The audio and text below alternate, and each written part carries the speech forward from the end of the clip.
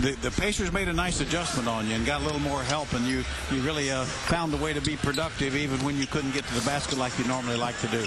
I mean, it's all patience, you know. I mean, I'm young. Coach tells me, if I see it open and take it, so I have a tendency to try to rush, I have picking a lot of charges, so I just try to take my time and let the game come to me. You love being on the free throw line like that, don't you?